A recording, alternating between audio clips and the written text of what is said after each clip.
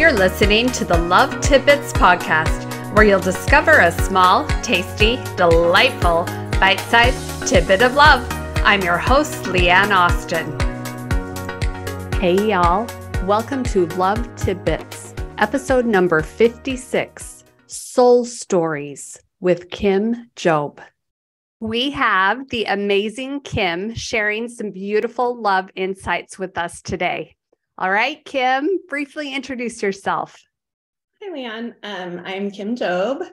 I am a life coach. I coach business with my husband, and then I also have a side passion project called Soul Stories, which is my heart project.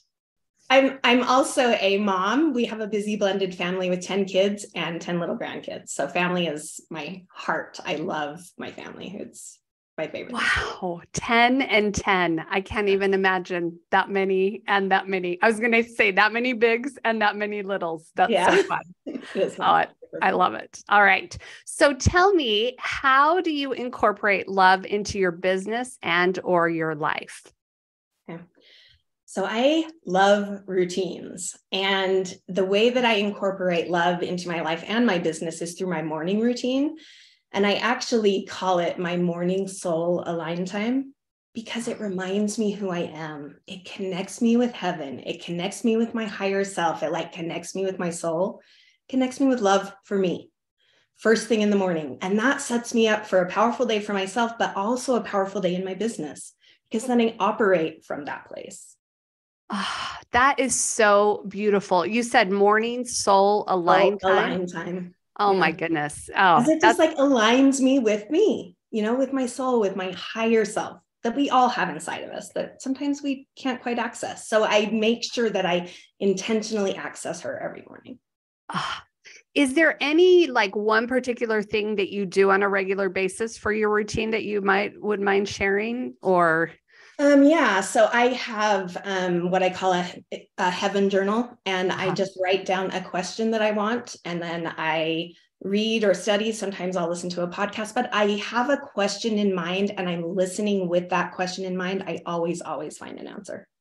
I listen till I find an answer, and then I find an answer, and then I implement it in my life that day, whatever the answer is. So. That is glorious. Okay, I'm going to have to remember that. Nice. All right. Okay, second question. What is something you love about you and why? I really love my compassion for other people. I have compassion for the victims because I've been a victim, but I also have an uncanny compassion for the villains. The villains, so-called villains, but it's because I know they only did what they did because they were hurting. And I can always see that in people. I don't know why I can, but I can. And I love that about me. It really helps in my work with helping people through healing because we all have stuff that we're ashamed of, not proud of, and none of it defines you. None of it says a single thing about you. So I just have compassion for people. You so do, because I got to meet you for the first time in November, and people are drawn to you. You really do have a tender, compassionate heart. And that is why I wanted to have you on today, because you are just so compassionate and loving, and that we can feel that. So thank you. That is beautiful. I love that you recognize that in yourself as well. I haven't always, I have lived most of my life from the neck up using only my brain, and I didn't even tap into my feelings or know that I had them. It was like a coping mechanism to be the strong one, to be the smart one. And once I tapped into my feelings, now I can't turn them off, and it's magic.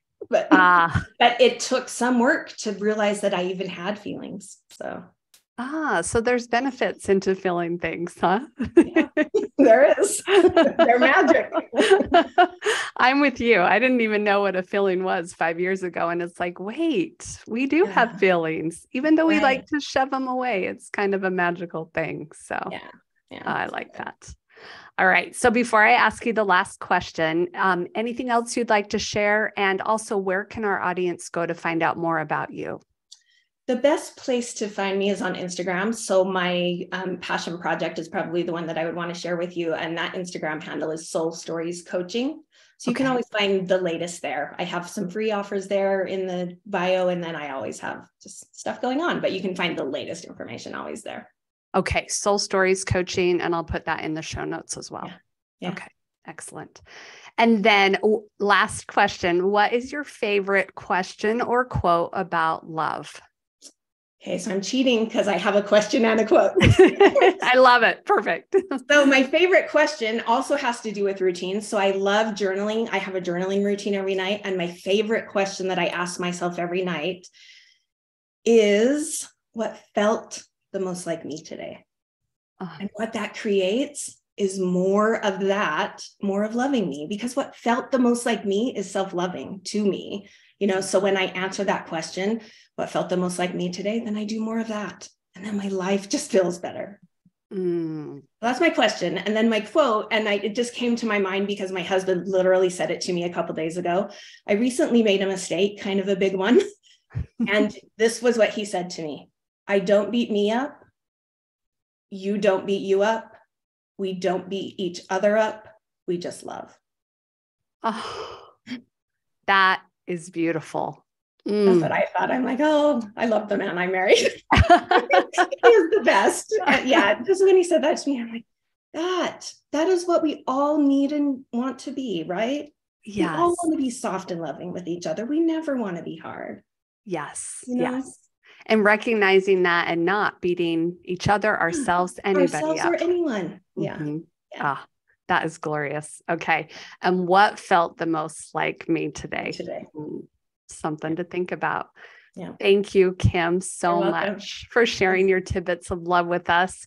Have a good one, y'all. And here's to love. If you're enjoying this podcast, please share and leave a review to help others hear tidbits of love. What would it feel like to finish your goals, enjoy your relationships, especially with your daughter-in-law, appreciate your body, and embrace being you? Join my Love and Me program today and see yourself in a whole new way. You're already really good at loving others. I'll help you become an expert at loving you. More information at LeAnnAustin.com.